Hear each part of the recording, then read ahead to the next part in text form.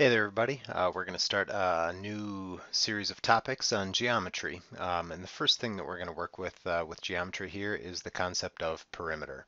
Now, if you look at the word perimeter, it's really two words, P-E-R-I or peri and meter.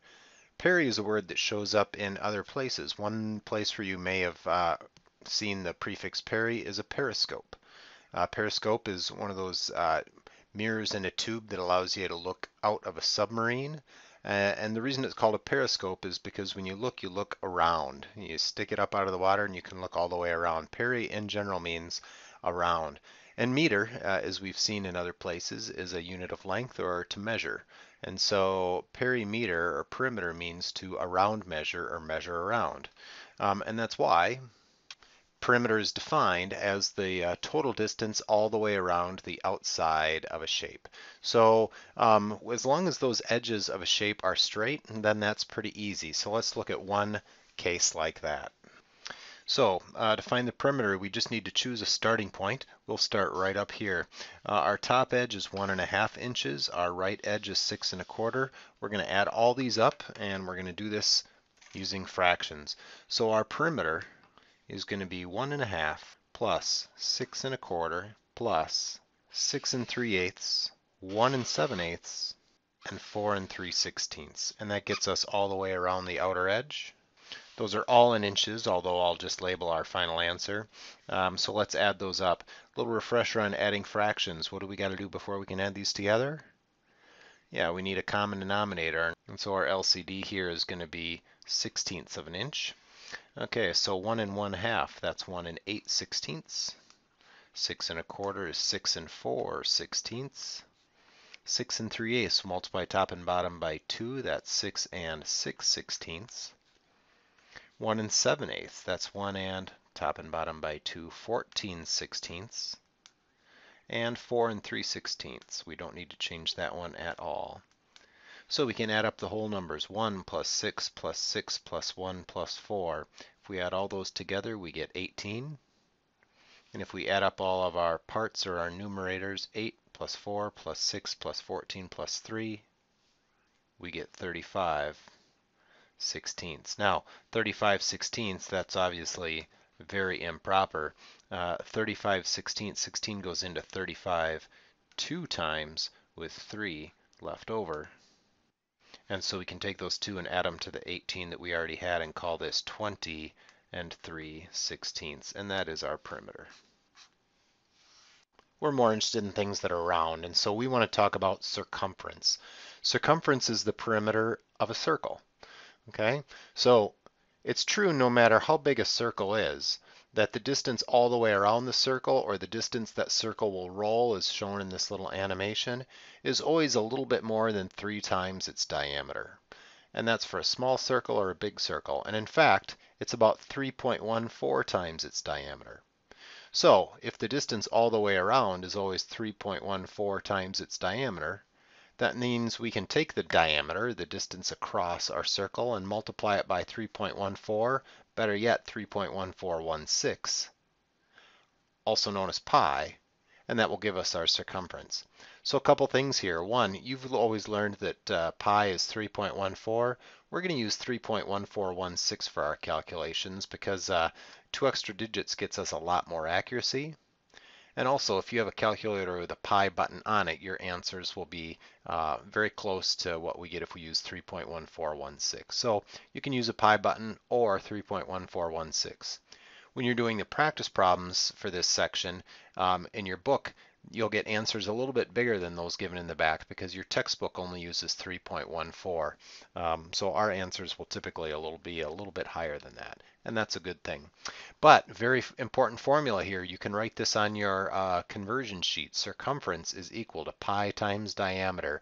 We're going to use that a lot, a lot.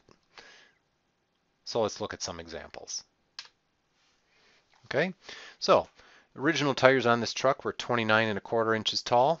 We took them off and put on some aftermarket rims and tires. They're 31.5 inches tall. So the difference is how much farther are we going to travel every time those wheels turn just because we put on bigger tires. Well, let's take a look here. Our original tires were a little bit smaller. They were 29.25 or 29.25 inches in diameter. Diameter distance all the way across. So to find the circumference of those, we can say that C for our circumference is equal to pi times our diameter, or in this case, that means 3.1416 times 29.25. If we round that off to 2 decimal places, and you should do this on your calculator as well, you should get 91.89 inches. That's the distance all the way around that wheel, and that's how far it will travel every time it turns. Now for our aftermarkets, we still have C is equal to pi times our diameter. And so our circumference for the larger wheel is going to be 3.1416 times that larger diameter of 31.5 inches. And if you do that on your calculator, you get 98.96. And there's our circumference of our aftermarket wheel. Now, the question was how much further will the wheels travel each time they turn?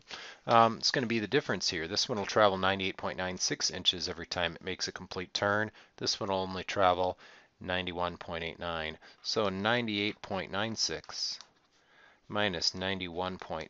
And that leaves us with a difference of 7.07 inches farther. Now that doesn't seem like much, but these wheels are turning a few hundred, maybe a little over 1,000 RPM, and those 7 inches add up to a few miles per hour off on your speedometer. That leads us to another kind of handy formula that you can put on your formula sheet. You can calculate the speed that a vehicle is traveling if you know the circumference of the wheels that it's using.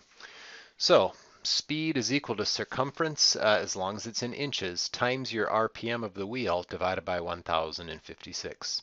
So let's figure out how fast this motorcycle is traveling if its tires are turning at 850 RPM. Well, the first thing we need to do is we need to figure out the circumference of those wheels. So our circumference is pi times the diameter, and in this case that's going to be 3.1416 times 22 inches. And so the distance all the way around the front wheel on that motorcycle is 69.12 inches. So that's how far that motorcycle will travel every time the wheels turn. Now we can use our formula. Our speed in miles per hour is going to be our circumference of 69.12 inches times the RPM, which we're told are 850, divided by 1056. And that's a pretty straightforward calculation on your calculator. Turns out to be about 55.6 miles per hour. Okay.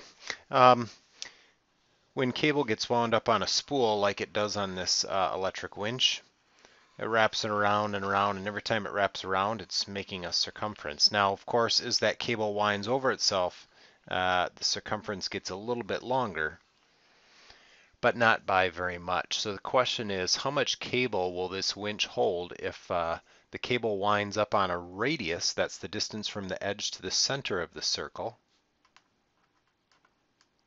of 2¼ inches, if it winds around 30 times?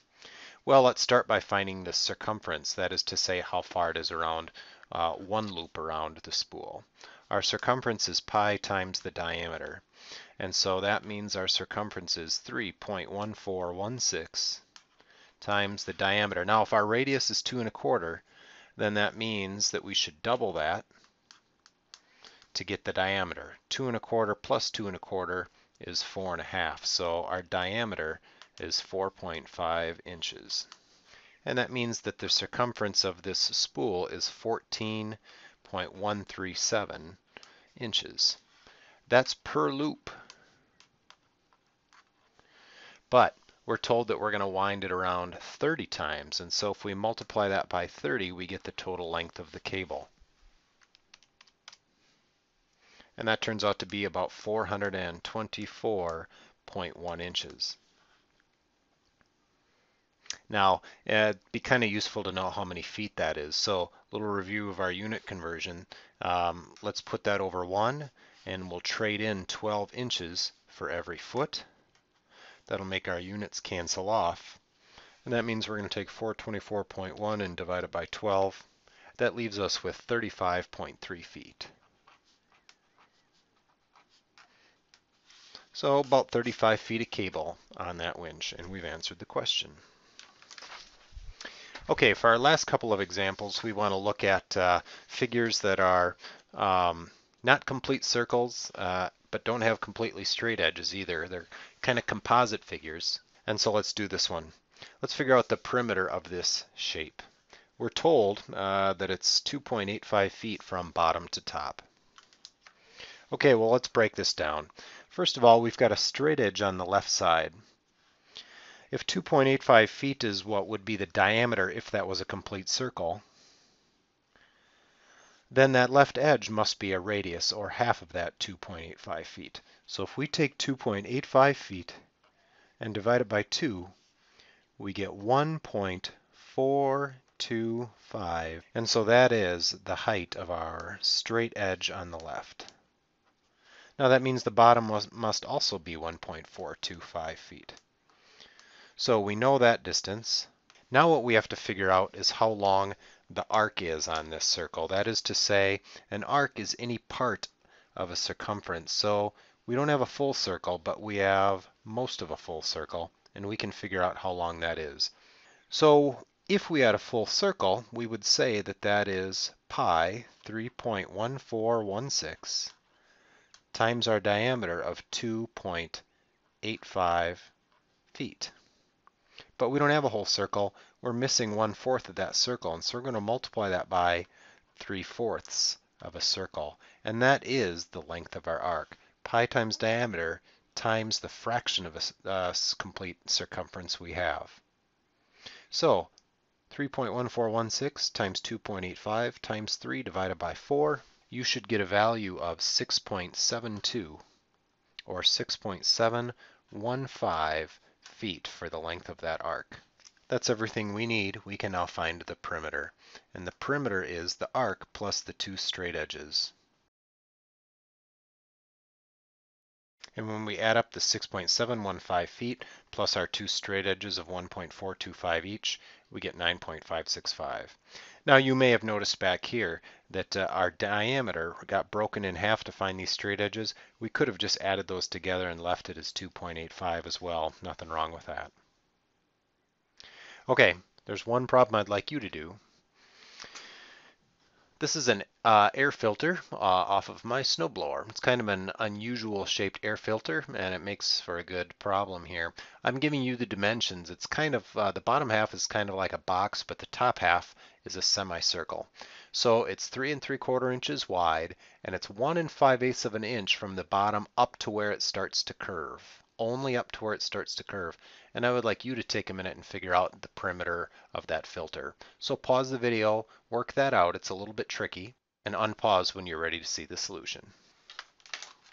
Okay, here we go. First of all, we're just going to kind of think about this as being a rectangle with a semicircle sitting on the top.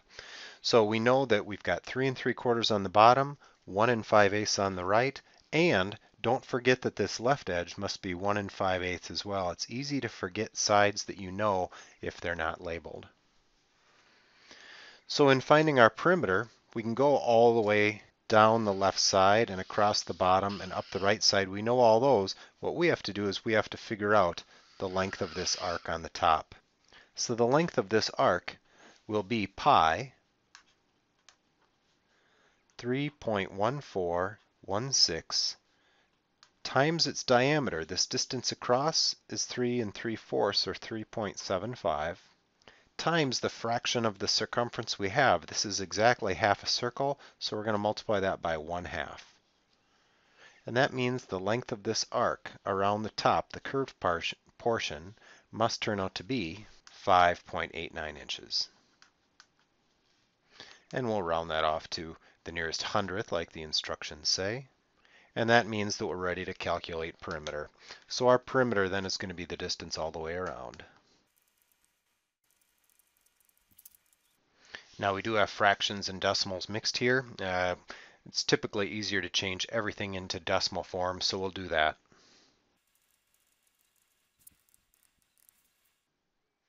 And if you add those together, you should get 12.89 inches. And we found our perimeter.